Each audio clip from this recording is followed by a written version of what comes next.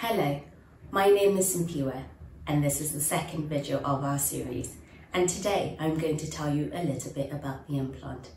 Top of the pops in terms of effectiveness is the implant. Typically fewer than 1 in 100 people using the implant will get pregnant in 1 year. The implant is a small plastic rod about the size of a small matchstick that is put in under the skin in your arm. Don't worry, we use a local anesthetic to put it in and to take it out, and it doesn't hurt, it just might sting a little. The implant lasts up to 3 years and can help with pre-menstrual symptoms and can make your periods a lot lighter. If you've never tried an implant, then maybe give it a go, especially if you have a really busy life and can struggle to remember to take pills. Some disadvantages of the implant are that it may make your bleeding pattern a bit irregular.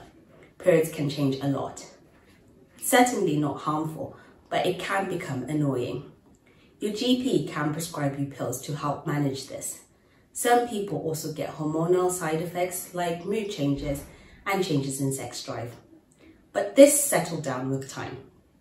If you really don't like the implant, you can have it removed, either by your GP or your local sexual health services, and your fertility will return to normal very quickly.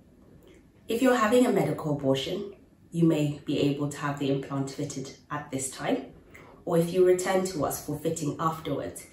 If this is the case, make sure you have no sex or use good contraception in the meantime. If you're having a surgical abortion, an implant can be fitted at this time.